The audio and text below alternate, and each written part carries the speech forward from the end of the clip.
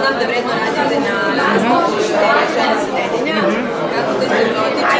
Evo, pre nepuna 3 sata smo snimili poslednji kadar i ja sam dotrčala ovde da se pridružim Verici u pripremama za ovaj nastup. Tako da, posle 3 meseca snimanja, evo, završili smo danas, predstoji montaža, postprodukcija, ali očekujemo već na jesen nove epizode, novu sezonu. Šta li će se dešavati sa ženama koje su postale omiljene sezone? Pa to je jako zanimljivo, ne smemo puno da otkrivamo, ali eto, mogu samo mali detači, da će svaka od njih potpuno otići u nešto drugačije nego što je bila. Alisa će više da se posveti svoje ćerke, da pokuša da bude dobra i uzorna majka.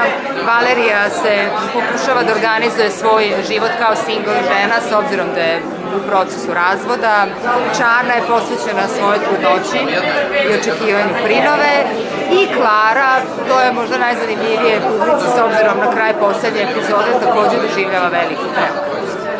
Da li predstoji se odmor?